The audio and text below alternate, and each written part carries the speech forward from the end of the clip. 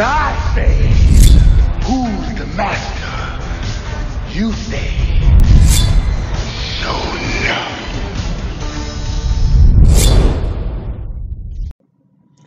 What is up, guys? Shilling Up the King here, back with another video. I gotta say, this is the first kink in the armor of Trigger and A1 when it comes to Darling and the Franxx. Like, I saw the preview for this episode yesterday, and I was super excited from the preview that I saw. And what I actually got in the episode was just frustration, confusion, and just what the fuck. Like, let me be clear. I didn't hate the episode. I just did not like the direction and what they decided to do with the story. So let me explain. Like, as you can see, I got a bunch of list. I got a list here. So there was so much just randomness that happened this episode that I have to just refer to my notes because I can't remember everything. And speaking of that, let me talk about that a little bit so I can just kind of let you guys know what my frustration is with this actual episode. Darling and the Franxx has been thus far one of the greatest, new animes that I've watched in a long time. Story-wise, especially when it was not directed to be something I thought it was going to be. And when saying that, I mean, when this show started, I thought it was going to be like a borderline ecchi mech anime with lots of fighting and action elements and just, cool boy girl pairings and, stuff like that. What I got was actually so much more, and it was just much more in depth. It was actually had a lot more soul than I thought it was going to have. So, and I accepted that. So the fact that this show actually only has about 20 to 30% actual action, for a show to still be this good is a testament to Trigger and A1's, storytelling. Now, with that being said, one of the major issues that I actually have with this episode is the actual storytelling itself. So the fact that, 20 episodes in, you guys decide to not only do the typical Trigger switcheroo, and again, to be honest, most people saw this coming anyway. Like, I'll talk about that in a second. So, first things first, a couple of things that I did get right in my predictions for a couple of videos back. You guys can also check those out. The giant mech that the Klaxosaur Princess and Hero are currently piloting, I called that out at the start of the season, and I showed that. If you see in the background, you see that giant Frank in the background. I'm the one that called that out and said that that's going to be the mech that the Klaxosaur Princess is going to use. And of course, I got that spot on. Also, in one of my videos, I had said that if that was 02, then that was also the first Klaxosaur Princess was 01, and Dr. Franxx confirmed that that was 01. And again, I'm not saying that I was the first person that came out and said that. I'm just saying I was in some of my videos even titled that was 01, and that ends up being right. So one thing that I was off a bit on was Herringhorn. So apparently Herringhorn is not a Franxx. Herringhorn is a Franxx weapon. It is actually a giant spear created from the cores of Klaxosaurs that Papa has been collecting and building this entire time. And speaking of Papa, apparently Papa is actually Vrim, and Vrim is like intergalactic aliens. Again, I don't even know. Like, it's just so. The recipe to a great story is to feed us breadcrumbs so you can keep the integrity of the show while maintaining some sort of surprise. I get that. But you ruin the surprise when you reveal it along with like 50 other things that are it just feels like that you're at the end of the series and you have to get all this out there, so you decide to throw it all in a 17-minute episode. So that is what's frustrating me. I felt like all these reveals we got this one episode could have been sparsed out in the previous episodes. I mean, hell, we got 2 breaks in this anime for interviews and stuff. They could have used that time and just increased the show by 2 episodes, and then when those breaks were happening, just give us flashbacks. It's just weird. Like, I don't understand what happened. But that being said, let's actually get to the. And again, this is not even going to be much of a review. This is going to be more of a discussion, just trying to, as a collective group, we just try to figure out what the hell is going on in this great show. So, first things first, let's get the small things out of the way. Kokoro is pregnant. She is having morning sickness. She's been throwing up the past couple of days, so she is with a child. They're getting ready to go out on their final mission to the Great Crevasse to finally defeat the Calaxosaur Princess, and Papa and them are just leading the way. So that's kind of what's going on with that. Dr. Franxx. So again, here's the thing. So apparently, Vrim is an intergalactic enemy, and they split from the original Homo sapiens, or the Calaxosaur sapiens. So apparently, the Calaxosaurs have always been underground, and they were protecting the Earth. So it's official that the Calaxosaurs are the good guys, and that Papa and Vrim are the bad guys. And the reason why normally that would have been a great reveal, but the reason why I was so frustrated by it is because the way they executed the actual switch. So we get Hero and we get 02. They're down in the Grand Crevasse to start up the new weapon, which is basically called, what is it?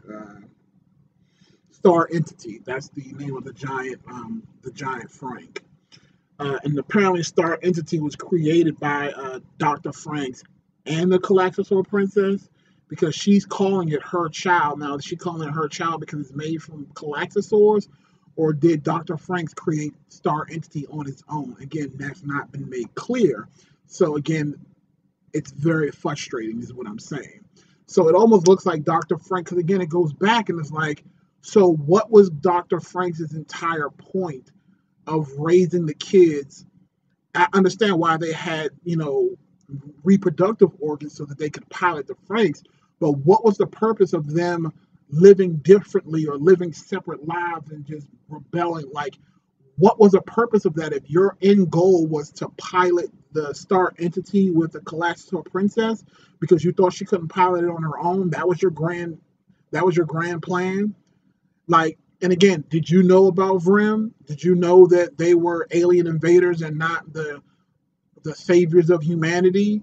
And the fact that the other members of Vrim didn't even realize that the other two guys were actual aliens. That was another thing that just didn't make sense. So it's just like, so you can get me there with saying that Papa was pulling a fast one on Dr. Franxx. Like, Dr. Franxx didn't know that Papa was an alien.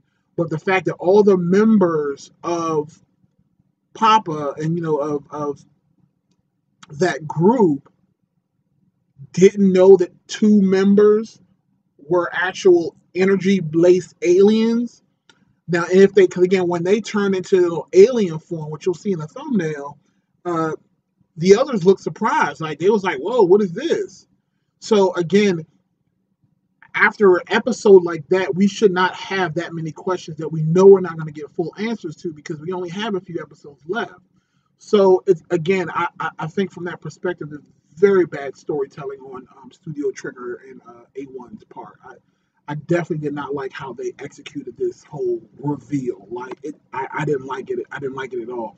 I felt confused, and I felt almost like, and again, I want to say confused, like I'm following what they're doing. So I'm not, when I say confused, I don't mean like I don't get it. I get what they were trying to go. I just don't understand why they did it that way, and the way that they executed that story is confusing to most people. Like, the fact that I had to watch this episode 2 or 3 times just to try to understand all the little nuances that were going on, it shouldn't be that difficult. It shouldn't. Another small thing. Why is 02's blood red? Anybody else notice that? Like, it's not. It's a little bit of a nitpick, but at the same time, the fact that she spent most of this episode after getting knocked out of the pilot box, just dragging herself along the box just to get back to Hero, and her blood was red in that entire time. But earlier in the series, we clearly showed that her blood was purple. I'm sorry, blue. That's the whole reason why when she, shared her blood when Hero licked her wound and kind of integrated his DNA with hers. So, why is her blood red now? Like, that's weird. And again, if one of you guys know and I might be missing something, let me know in the comment section below. But as far as I was concerned, I thought her blood was supposed to be purple. I mean, purplish blue or whatever. In general, so we find out also that Dr. Franxx created the Franxx themselves are all Calaxosaurs. They all derive from Calaxosaurs, and we find out as well that the pilots, the kids themselves, Squad 13, have basically been fighting other pilots. So apparently, inside of all those Calaxosaurs are also pilots, just like them, but they're piloting Calaxosaurs. And apparently they've been fighting over the magma. And again, I did say this in one of my videos that, and again, which is why it didn't make sense to me that this surprise that happened with the term making it look like the Calaxosaur princess is now the good guy wasn't that far-fetched to me, because again, you could see it from both sides. Like you're having these people that's mining this magma and it's causing the earth to die. So then all of a sudden these monsters come out from under the ground to try to stop you. And of course, from Papa and Varem's perspective, they look at it like, oh, these guys are just trying to destroy the earth, and they're just trying to take what's naturally ours. We should be able to share it. And in actuality, it was a Calaxosaur princess trying to stop them from actually taking the magma. So, and again, the thought process behind that is that's why, they're the bad guys, because they're taking this magma and, it's supposed to be for the earth. You're killing the earth. Now, the other issue that I have, though, is if you go back and you watch this series from the beginning, there are clear decisions that were made that just don't make sense in light of what we just learned. It's just like, why is it that Dr. Franxx is working with Varem in relation to destroying the world, essentially? Because if you look at it, when Star Entity comes out of the ground and is being piloted by Hero and the Calaxosaur Princess with 01, the defenses of the Earth start coming out of the ground. Like literally the Earth turns into an entire defense force. It has like these giant laser guns and these giant pods that are shooting into the Earth. And again, the other thing that just blew my mind, I'm just like, what? Apparently Varem had been occupying the space this entire time in cloak mode for all these years, and then was just right there to invade Earth and to destroy the second that they needed to. Now, again, it could have been a situation where maybe they hadn't been there this entire time. Maybe when Papa and Varem knew that they were going to do this mission, they were there on standby. So that's a possibility. But again, when you don't give us this details and you kind of like throw it in there really, really quickly, you leave yourself open to these kind of criticisms. So again, it was just not executed. It was not executed well at all, in my opinion. Now, I'm trying to piece this all together because again, it is just so confusing. There's so much information. Like, I don't know. So, Kokoro and Mitsuru, they also are starting to get their memories back. So with Mitsuru mentioning Kokoro's name, it starts to bring back his memories of her, which starts to let their piloting skills falter, and they're in the process of getting attacked. But luckily, the Calaxosaur Princess decides to start talking into the minds of everybody and start giving them the 411 on everything that's been going on. So basically, in the span of like 5 minutes, she decided to give a huge exposition dump and just literally explain to the viewers on what's actually going on and why they're the good guys and why they're the bad guys. And to that I say, why didn't you do that earlier? Because it looks like she's the one that was also controlling all those Calaxosaurs this entire time. So if you felt like, because we already know what's going to happen, the Calaxosaur Princess and Hero are going to team up together to go against Vrem. We know that. So my question to them is, why didn't she just do that earlier? Based on the information you just provided us, why didn't you guys do that earlier? Why didn't she just directly talk into the brain stem of all the pilots and in the mind of Papa and just say, hey, Vrem is who you think they are. These are the bad guys. You know, I'm here just to save the Earth. You guys are playing on the wrong team, like something. But again, in doing that, that would have gotten rid of the surprise. So they just decided to just leave those details out. And again, a good story can still get those points across and get that logic across and then still preserve secrets that will still shock the audience and get us to be like, oh my God, that is so shocking. I didn't see that coming. Think about Game of Thrones. Game of Thrones is very, very good at shock value, at keeping surprises, but making it organic. You find out these things organically. Prime example, the whole Hodor thing from Game of Thrones. If you guys are not familiar with Game of Thrones, this might be a minor spoiler alert for Game of Thrones. So throughout the course of the series, there was this big guy with this brain issues, and he couldn't talk at all. All he could say is Hodor. And people thought that that was his name. They thought his name was Hodor, so they called him Hodor. So season 1, Hodor. Season 2, season 3, all the way up to, I don't even know what season we're on right now, but all the way up towards the end, we find out in a great flashback that his name isn't Hodor and that he's actually just screaming out, hold the door, hold the door. And it's a great callback to what we learned at the very beginning throughout the series, and it is a fantastic reveal, and no one saw this coming. It was a shock. It was a great shock because, again, they builded it up. They developed that story, and we got the great payoff, but we didn't feel like it just gave us an exposition dump and just farted on us all at one time and just gave us everything at one time. They gradually gave you clues and breadcrumbs, and then once the reveal happened, it made sense. It made perfect sense. We didn't get that with Darling and Franxx. We didn't. And again, unfortunately, that just leads to way more questions than I thought I would have at episode 20 when we only have less than 5 episodes left, maybe 3 or 4 episodes left. So, you know, overall, I enjoyed watching the episode. I enjoyed where the story went thus far. I just did not like the execution of how they decided to drop these story details and do this big reveal that Vrem is the bad guys and that, you know, the Calaxosaur Princess is the good person with her whole defense weapons coming out of the ground. I wasn't feeling that. So let me know what you guys think. You know, it's time for the discussion. And again, if you enjoyed the video, thumbs up the video, subscribe to the channel, and hit bell notifications.